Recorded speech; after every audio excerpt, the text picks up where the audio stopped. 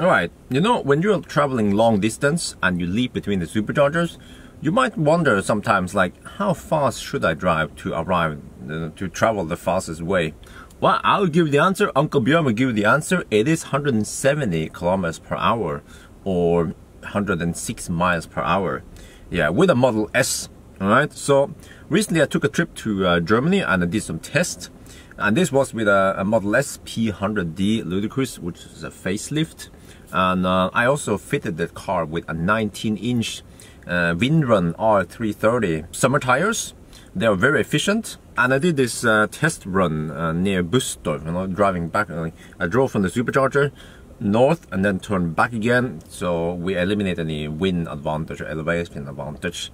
And I did the speed runs on 110, 130, 150, 170 and 190 kilometers per hour, just as I've done with the other cars recently. And here are the results. And yes, like I mentioned, you know, the best speed is 170 kilometers per hour. So the column you want to look at is the kilometers per hour or the miles per hour column here.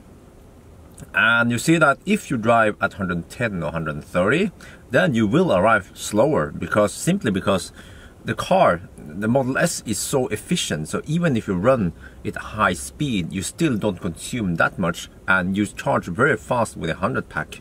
So the optimal speed is 170. Well, it could be 180, I don't know for sure, but it doesn't seem to be 160 based on these numbers.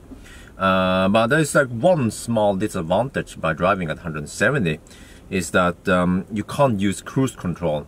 So the cruise control only goes up to 150 kilometers per hour on these newer cars. Now the classic cars before autopilot could drive at 177 on the cruise control. Yeah, I'm not sure what, that's probably like 110 miles per hour. I mean, if we look at the numbers again, 130, I mean, there's like a big gap here between 110 and 130, up to 150 to 170, 190. So I would say that as long as you cruise between 150 and 190, then you're good, you know. And it's not like too big deal if you cruise at 150. If you just want to chill, use cruise control, autopilot, you still arrive fairly fast. But if you cruise slower, if you think you're gonna save energy and cruise slower, then you will also arrive slower. Yeah. The last thing I will talk about is that what about Model S versus Model X and I-Pace? Well, we don't have data for other cars yet, like EQC or e-tron. And here you see the comparison. Not surprisingly, Model S is the most efficient in this class. Yes, I know. Your Kona is more efficient. Yes. Your Ioniq is more efficient. Yes. But they can't go 250 kilometers per hour, can they? Yeah, stop talking. All right, talk to the hand. No, but okay. So Model S is very efficient. Like, I was so surprised every time I did the run. I came back and like, damn. Yeah.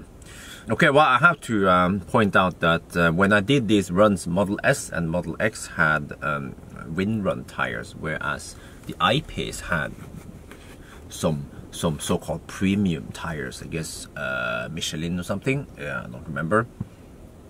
That, of course, I mean, it matters, but you see that at a higher speed, Model S wins by far. It's so efficient at high speed versus Model X, which is increases, and then I-Pace is just ridiculously high. Yeah, so interesting. I hope in not too long I can add results for e-tron, and then later EQC, and then Taycan. Yeah, I have to make this nice collection of this.